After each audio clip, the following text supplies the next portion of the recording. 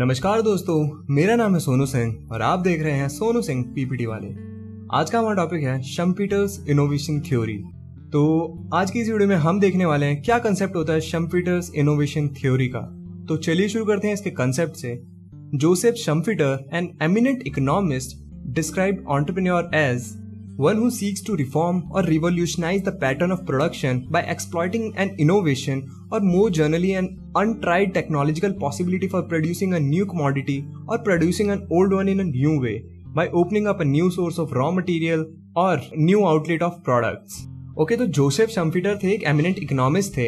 उन्होंने एंटरप्रेन्योर को डिस्क्राइब किया है कि एंटरप्रेन्योर एक वो बंदा होता है जो रिफॉर्म करता है, रिवॉल्यूशनाइज करता है पैटर्न ऑफ प्रोडक्शन। जो प्रोडक्शन करने की पैटर्न है उसको रिफॉर्म करता है, दोबारा से करता है, रिवॉल्यूशनाइज करता है। कैसे करता है वो? बाय एक्सप्लॉइटिंग एन इनोवेशन, क्या तो कोई इनोवेशन लाके या कोई टेक्नोलॉजिकल पॉसिबिलिटी लाके प्रोड्यूस करने की उस कमोडिटी को नए वे में, या ओल्ड कमोडिटी को न्यू वे में प्रोड्यूस करने की। ओके, या सप्लाई ऑफ रॉ मटेरियल का कोई नया सोर्स उसने ढूंढ लिया, नए आउटलेट खोल लिए प्रोडक्शन के, तो वो सब हो जाएगा entrepreneur according to Joseph शम्पीटर। Thus, Schumpeter's theory proposed that an entrepreneur sees the potential profitable opportunity and exploits them. He was of the view that an entrepreneur does not only desire to raise his consumption standard by earning handsome profit but also aspire to find private dynasty also. अब Schumpeter's theory क्या कहती है कि entrepreneur क्या करता है? Profit potentials देखता है, अपॉर्चुनिटी देखता है और उसको एक्सप्लॉइट करता है। ओके, शम्पीटर्स का व्यू ये था कि एंटरप्रेन्योर वही नहीं होता कि जो बस मतलब हैंडसम प्रॉफिट कमा रहा है, कंजम्पशन स्टैंडर्ड्स को बढ़ा रहा है, लेकिन वो भी होता है जो अपनी प्राइवेट डायनेस्टी को फाइंड कर रहा है। Okay, therefore, according to Schumpeter, an entrepreneur is one who innovates, raises money, collects inputs, organizes talent, provides leadership, and sets the organization. तो इसलिए according to Schumpeter, एंटरप्रेन्योर वो होता है जो इनोवेट करता है, मनी रेज करता है, इनपुट्स को कलेक्ट करता है, टैलेंट को जुटाता है, लीडरशिप देता है, अच्छा लीडर होना चाहिए वो बंदा, और ऑर्गेनाइजेशन को सेट करता है। Innovation leads to Schumpeter's assigned an important role of innovation to the entrepreneur. According to him, innovation leads to the following changes.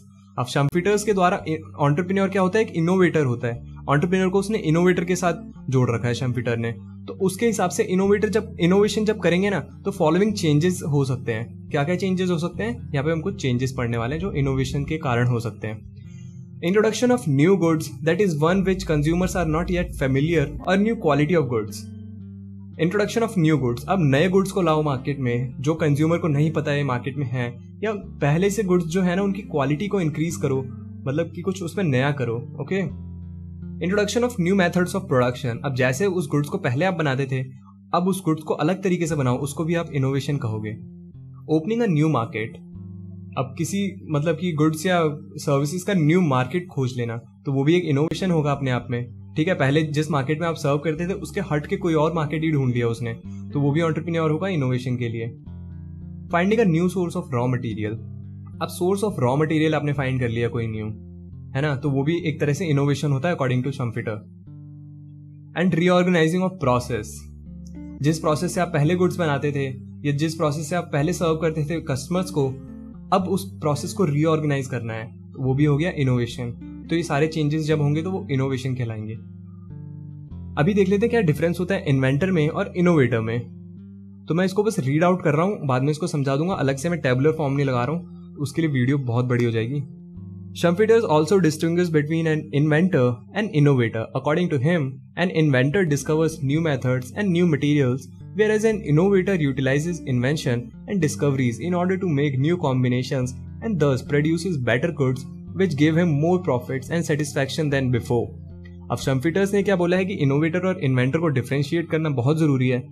उसके हिसाब से इन्वेंटर वो होता है जो नए मेथड्स बनाता है, किसी चीज के नए मटेरियल्स बनाता है, ठीक है, लेकिन इनोवेटर कौन होता है? इनोवेटर वो होता है जो उस मेथड को या उस मटेरियल को यूज करके, न्यू कॉम्बिनेशंस यूज करके उन मेथड्स के एक बेटर गुड्स बनाता है जो उसको ज्यादा प्रॉफिट देते हैं और सेटिस्फैक्शन देते हैं। ठीक है, तो यही होता है डिफरेंस इन्वेंटर में और इनोवेटर में।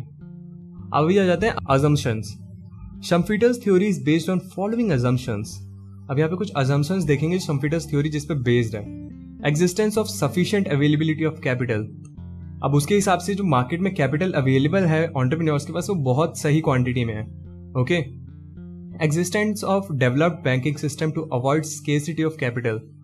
अब जो बैंकिंग सिस्टम है उस इकोनॉमी में वो बहुत डेवलप्ड है, मतलब स्केर्सिटी ऑफ कैपिटल तो हो ही नहीं सकती वहां पे according to शम्पीटर। Existence of a high level development of technology, technology में भी कोई लैक नहीं है कि एंटरप्रेन्योर गलत टेक्नोलॉजी यूज कर ले, टेक्नोलॉजी भी सही है, भरपूर मात्रा में अवेलेबल है।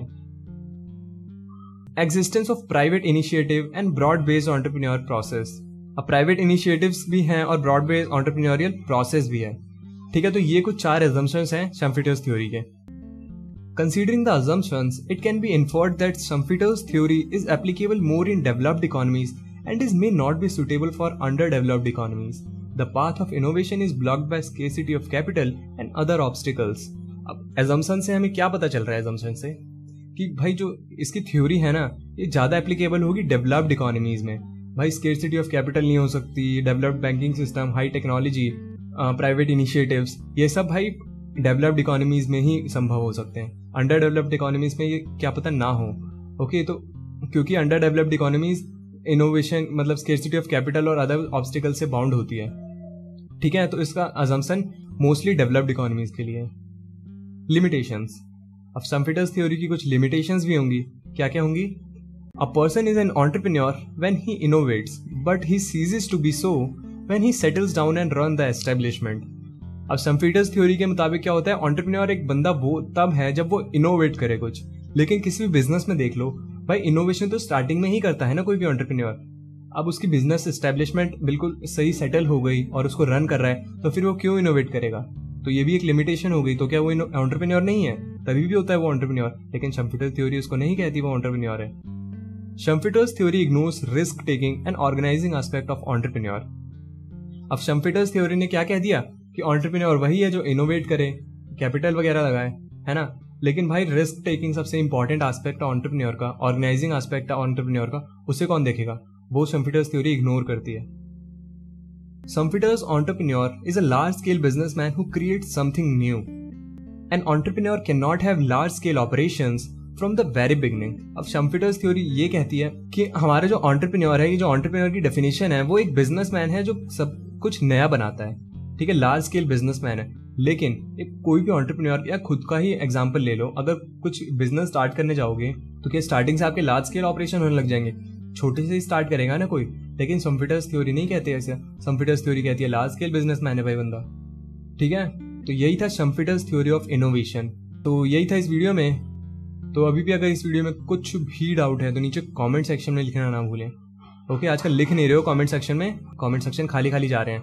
अगर इस वीडियो को यहाँ तक देख रहे हो ना तुम, तो कमेंट सेक्शन में कुछ भी लिखो, हालचाल ही बता दो। और क्या हालचाल है, सब बढ़िया, कैसी चल रही है जिंदगी, ऐसे ही कुछ लिख दो। ठीक है, तो ऐसे इंटरेक्शन हुआ रहता है। ओके, तो मैं ऐसा नहीं लगेगा मेरे को कि वन साइडेड वीडियोस बना रहा हूँ मैं। लाइक कर ही देना इस वीडियो को, सब्सक्राइब भी कर ही देना चैनल को। चैनल यार बहुत अच्छा चैनल है, सब्सक्राइब कर ही देना चैनल को, मैं ऐसी वीडियोस डालता ही रहता हूँ। और मिलते हैं फिर आपसे नेक्स्ट वीडियो में, तब तक के लिए good bye, take care, have a nice day.